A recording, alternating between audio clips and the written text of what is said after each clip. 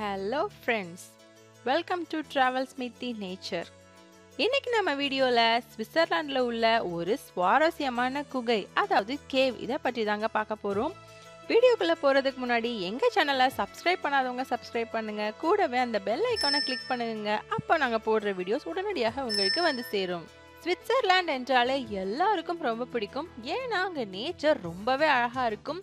இந்த கேவ் கூட இயற்கையால உருவானது தான். ஏன்னா எல்லாருக்குமே தெரியும் ஸ்விஸ்ல மவுண்டைன்ஸ் அண்ட் ஆல்ப்ஸ் இருக்கும் என்று. இந்த கேவ் பெயர் செட் பியட்டஸ் கேவ். இது சுவிட்சர்லாந்துல இன்டர்லாக்கன் அப்படின்ற இடத்துல இருக்கு. இந்த கேவ்க்குள்ளேயே சுமார் 14 கிலோமீட்டர் வரை அதிகமான சுரங்கங்கள் ஆராயப்பட்டுள்ளது.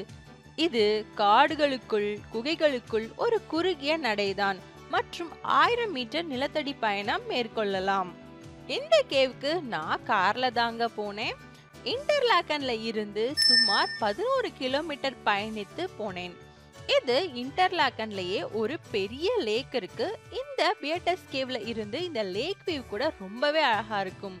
இந்த கேவுக்குள்ளேயே வாட்டர் ஃபால், மியூசியம், கெஃபேட்டேரியா இது எல்லாமே இருக்குங்க. இதுவும் பார்த்து ரொம்பவே ரசிக்கும்படியாக இருக்கும். இந்த கேவ் ரீச் ஆனதும் என்ட்ரன்ஸ்க்கு போக வாட்டர் ஃபால் வேயா தாங்க நடந்து போகணும். சில சீசன்ல தண்ணி கம்மியா தான் இருக்கும், சில சீசன்ல அதிகமாக இருக்கும். நாங்க போன நேரத்துல தண்ணீர் கொஞ்சம் குறைவாக தாங்க இருந்தது. நீங்க இந்த பியட்டஸ் கேவ் ரீச் ஆனதுமே பாலம் போன்று ஏறி போகிற மாதிரி தான் இருக்கும். அங்க இருந்து நீங்க அந்த லேக் வியூ பார்க்கிறதுக்கும் ரொம்பவே அழகா இருக்கும். நீங்க ஸ்டெப்ஸ்ல தாங்க போக முடியும். என்ட்ரன்ஸுக்கு போற வரைக்கும் போற வழியிலேயே கிட்ஸ் விளையாடுறதுக்கு சிறிய பிளே கிரவுண்ட் கூட இருக்கு. இந்த லேக் ஆஃப் தன் என்று அழைக்கிறாங்க. இந்த கேவ் பத்தி எக்ஸ்பிளைன் பண்ற கைடு கூட இருக்காங்க. கைடு இல்லாமலும் நாம போகலாம். நம்மளோட சேனல்ல கூட நாம இந்த கேவ் பத்தின வீடியோஸ் போட்டிருக்கோங்க.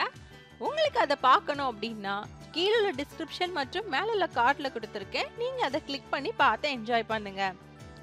இது 14 கிலோமீட்டர் வரை ஆராய்ச்சி செய்யப்பட்டாலும் ஒரு சிறிய பகுதி, அதாவது சுமார் 1 கிலோமீட்டர் வரை மட்டும்தான் மக்களுக்கு காட்டப்படுகிறது.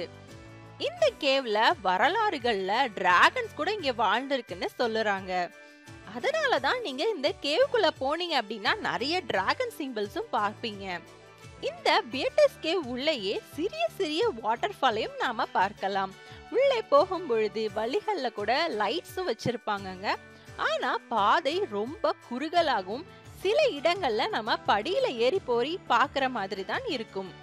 அது மட்டுமல்லாமல் இந்த குகைக்கு எப்படி பெயர் வந்தது என்றால், இந்த குகையிலேயே தன் வாழ்நாள் முழுவதையும் இங்கேயே தங்கி வாழ்ந்தவர், அவர் பெயர் தான் பியட்டஸ். இப்படித்தான் இந்த கேவுக்கு இந்த பெயர் வந்தது. இவர் தனது 112வது வயதில் இயற்கை எய்தினார். இந்த கேவ்ல என்ட்ரன்ஸ்ல மியூசியம் இருக்குதுங்க.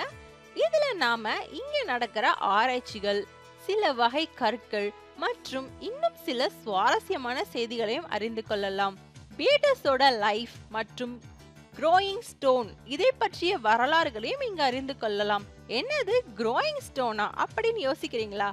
ஆமாங்க, இந்த கேவ்ல ரொம்ப சுவாரஸ்யமானது இந்த க்ரோயிங் ஸ்டோன். எனக்கே ரொம்ப ஆச்சரியமா தான் இருந்தது. நீங்களும் இங்க போயிருந்தீங்க அப்படின்னா கீழே கமெண்ட்ல சொல்லுங்க.